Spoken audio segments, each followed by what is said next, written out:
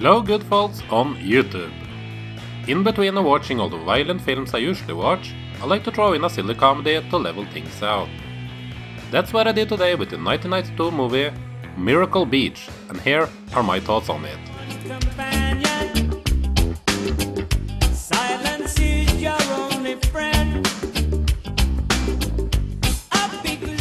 In Miracle Beach we meet Scotty, played by Dean Cameron.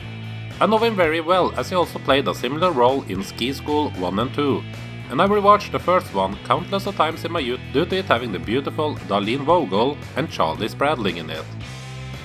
Anyways, Scott is down on his luck as within the first 5 minutes of the film, he both caught his girlfriend cheating on him with his boss, got fired. I can explain everything. Well, why didn't you start with the mysteries of the pyramids and do it on your way out the front door? Alright, that's it, pal, you're fired. And don't even bother to pick up your last check. And was evicted from his home due to unpaid bills. While drinking himself to sleep on a park bench, an old homeless man, played by Pat Morita, gives Scotty a weird bottle and a blanket.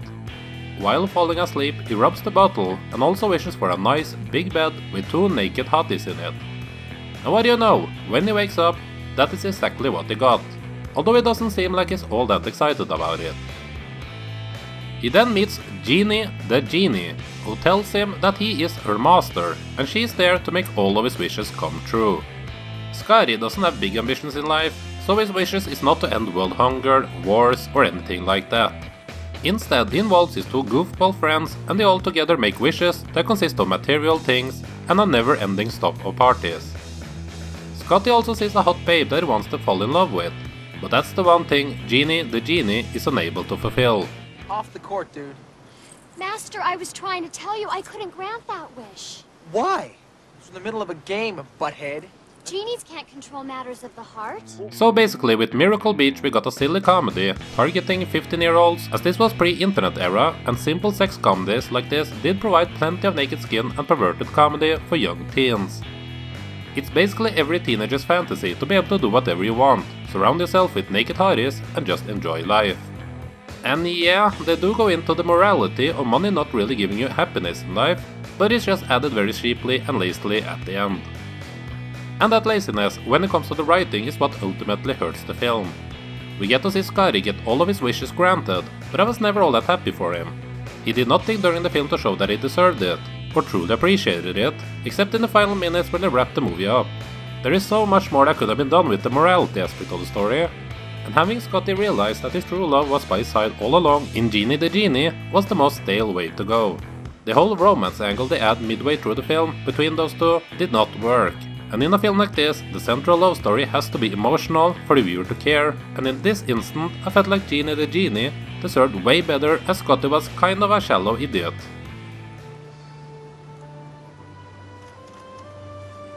I'm sorry. I didn't mean to. Scotty, it's okay, really. Scotty, you don't have to leave. The same laziness affects the comedy of the film. It's only sporadically funny, and it's mostly silly, simple joke situations that will humor you for a moment or two. Instead of spending time on the comedy, they make sure to include some big titties every now and then to keep you entertained. It came to no surprise when I found out that director Scott Snider had come up doing videos for Playboy before getting the chance to direct this film. Jeannie the Genie is played by Amy Dolenz, and she's so lovely and charming in this film, even though they make her go a bit crazy once she falls in love with Scotty. I remember Dolenz from Witchboard 2, Tix and Children of the Night, and I think she deserved way more fame and better work than what she got out of her career. With all due respect of course, as she can look back at over 40 acting credits in her career, and it's not like that's bad, I just think she deserved even more. I also want to mention Alexis Arquette, even though he only has a small part as one of Scotty's goofy sidekicks. I recently saw him in Sometimes They Come Back again. Review up on my channel by the way, and just like he was in that film, he is also awesome to watch in Miracle Beach. He doesn't get all that much to work with, and his character doesn't have the biggest impact on the movie, but it's fun to watch and makes the most out of every scene he is in. Wait, dude, wait, what am I thinking? Why don't I just have Afterbirth playing live in my room all the time?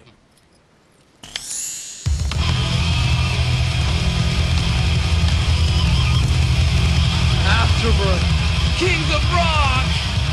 Miracle Beach will suffice if you're after some easy comedy with plenty of naked skin in it, but so will plenty of other comedies from the 80s and 90s too. What I tend to look for in these is also heart, and I couldn't find a lot of that in Miracle Beach. It is saved by having Amy Dolenz and Alexis Arquette, but overall it's a pretty corny and forgettable film. It is a decent time waster though, so as such I'm giving Miracle Beach an average score of 2.5 out of 5. Have you seen Miracle Beach, and if so, what did you think of it? Any other early 90s comedies like this that you would recommend? As I mentioned earlier, I did love Ski School when I was a teenager, although I'm not sure how I would feel about it if I were to revisit it today.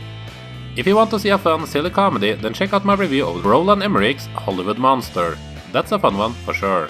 Leave a like if you want me to do more reviews of comedies. It's never a bad thing to take a small break from all of the other violent, gruesome stuff that I normally watch. As always, I appreciate you taking your time to watch my videos, and if you're new to my channel, then please check out all of my other stuff as I have plenty of other videos for you to enjoy. Thank you for watching, and I hope to see you next time here on CinemaTerror.